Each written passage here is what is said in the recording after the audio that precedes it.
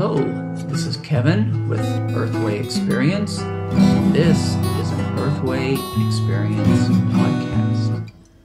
Hello, this is Kevin with Earthway Experience, and today I want to talk a little bit about what is permaculture. Over the last several years, I've been traveling around Dalarna and over to Gävle and different places here in Sweden, this part of Sweden, and giving some introduction to permaculture lectures. And it's really hard to give just a really quick talk about what is permaculture.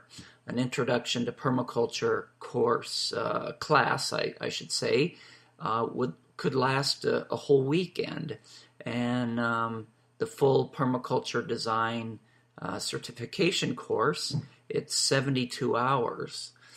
So when I go in and I give a 1 hour talk, what I usually do is I show them kind of what I've been doing, and I talk a little bit about what are some of the ethics and principles and things about permaculture.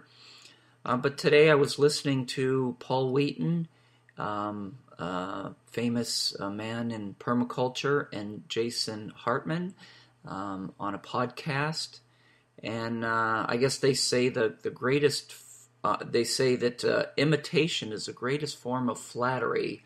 So I really want to thank these two for this podcast, because it really made me think, and I sat down and took some notes, and so I want to go over a little bit now on really what is permaculture.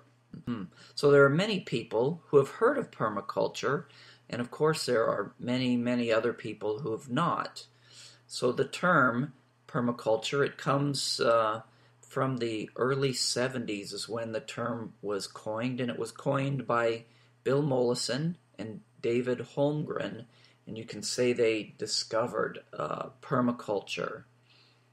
There's many definitions of permaculture, but I really liked here what Paul said.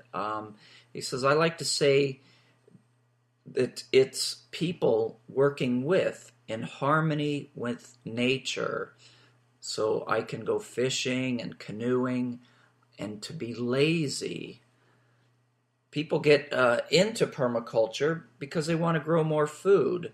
But permaculture, it's not only about what or how we grow food, but it's about how we build our houses, our buildings, how we consume energy.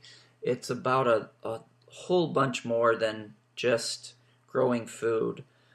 Community is a great motivating factor for me, and so the place that I'm building really incorporates these social interactions, community.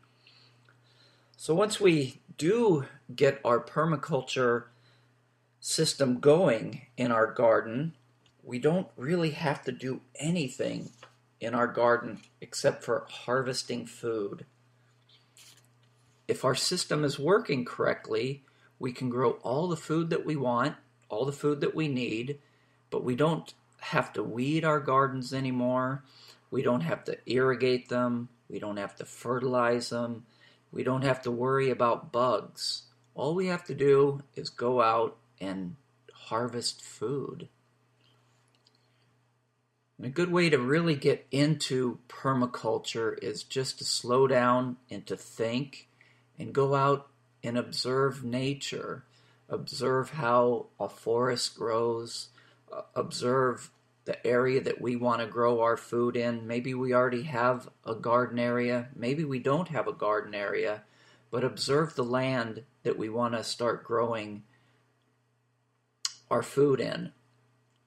If we look out in nature, out in our forests, our wonderful forests here in Sweden, for example, we see that they don't need fertilizer. Every once in a while, the people will go out and thin the trees, harvest what they need. But underneath these trees, we see lingonberry, blueberry, cantarell.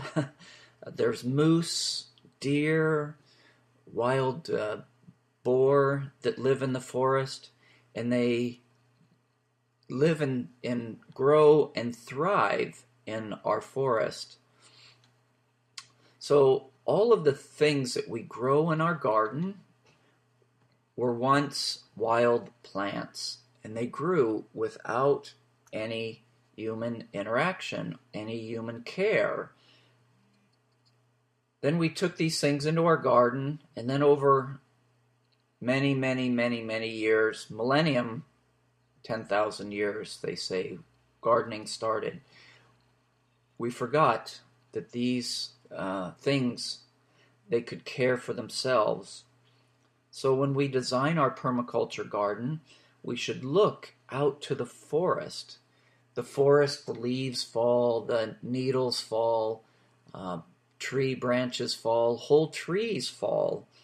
And we see that the worms are out there, microorganisms are under that mulch layer. So we look to the forest and we try to imitate the forest in our gardens. So we can take straw and different things, and we provide a mulch layer. We do some composting and we add this to our soil.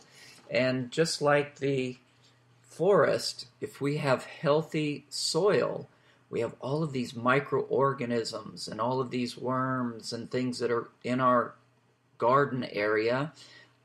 These things help us care for the soil.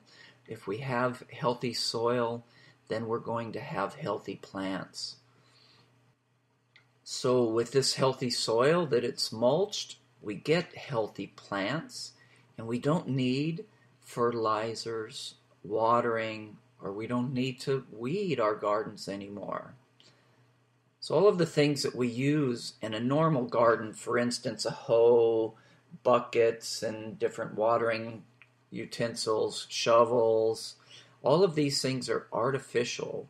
And all of these things nature can do itself, or do you know what? It really doesn't even need to be done at all. For example, weeding. If we mulch, we don't need to weed. If we plant our garden right, we don't have to worry about insects. Our normal garden, normal agriculture, we use our muscle instead of our minds. For example, we bring water to the plants, and we have to water and we have to irrigate. But if we look out into the forest, we see, we should ask ourselves, how did these plants get water without our help? So this is how we get started in permaculture. We should go out and look and get back a little bit to nature again. In permaculture itself, it involves a lot more than just gardening. The word permaculture, it means permanent agriculture, and it also means permanent culture. Permaculture is a collection of ideas on how we move forward in not only a sustainable manner, but in a manner where we can thrive. It provides us safety, it provides our food, it provides shelter, water, and with permaculture, we have a predictable food source, and we can prepare for whatever might happen around us. Permaculture, we can have a safer, more reliable, and a more comfortable future. So there's a lot of steps that we can take to start permaculture so that we can start providing our own sustainable future. And we talked about this a little bit, and it's going out and observing nature and starting to, you could say, grow ideas into our minds. Permaculture, it's a different way of thinking. So when you get into it, just kind of take your time looking at these different ideas. Permaculture, it takes ideas and processes, and it borrows things from 100 and more years ago, and it also borrows from things that are come from our current times. Permaculture, it's still growing, it's still adapting, and it's all depends on our own local conditions, which is really cool about it. So permaculture is kind of that compilation, that best of music album. It's the best of all of these ideas. So we should go out and use our brains instead of our muscles. We should think and plan for 100 hours and go work for 1 hour instead of the way it normally is the other way around. Plan for 1 hour and work for hundreds of hours. As I said before, regular garden and agriculture, it's about using our muscles. It's taking things off from our own site. Maybe it's different types of machinery, rototill and tractors and things. But permaculture, it's about using knowledge and using nature to make our lives a lot easier and a lot safer. Permaculture, it's a polyculture, lots of things growing in one area. If we think of this as more like a symphony, lots of beautiful, wonderful interactions between all of these things.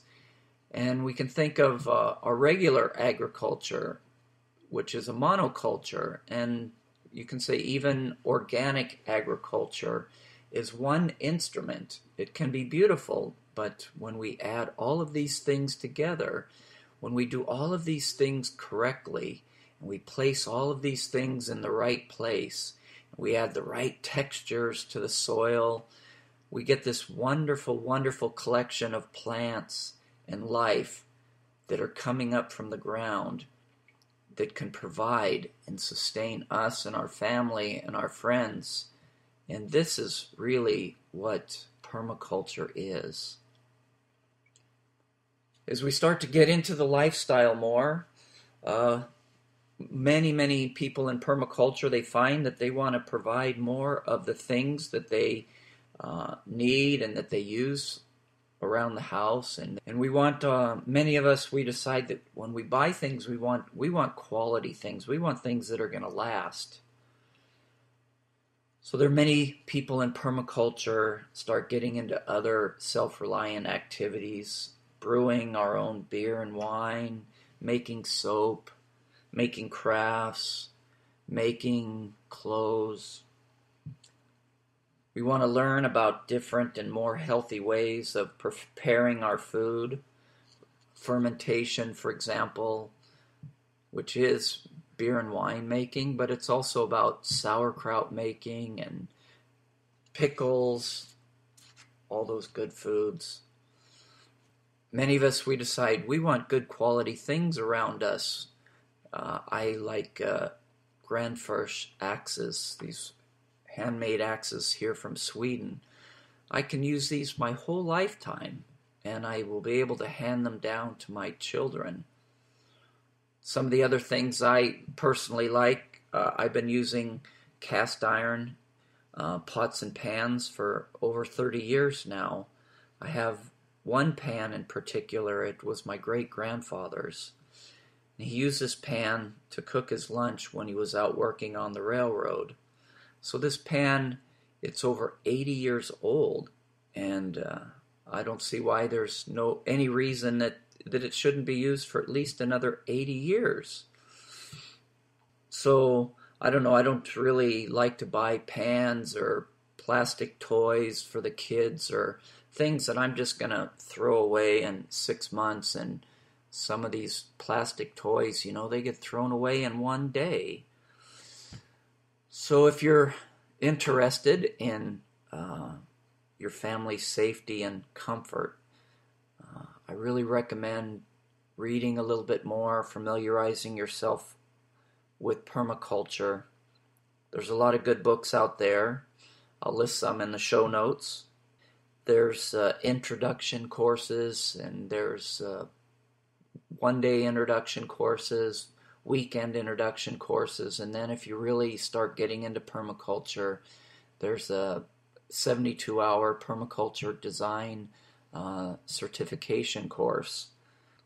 These are available at Earthway Experience, but there are lots of different places that provide these education experiences. So I really want to thank you for listening today, and we hope to have you come and watch some of our other videos. I'm just here trying to pass on some of the little bit of knowledge that I have, and I ask you, please go ahead and share what you know about permaculture, what you know about gardening, what you know about reliance, self-reliance, sustainability. I'd really like you guys to share those things with me as well. Thanks for listening. This has been another Earthway Experience podcast. Thank you so much for listening. Please check out our website at www.earthwayexperience.com.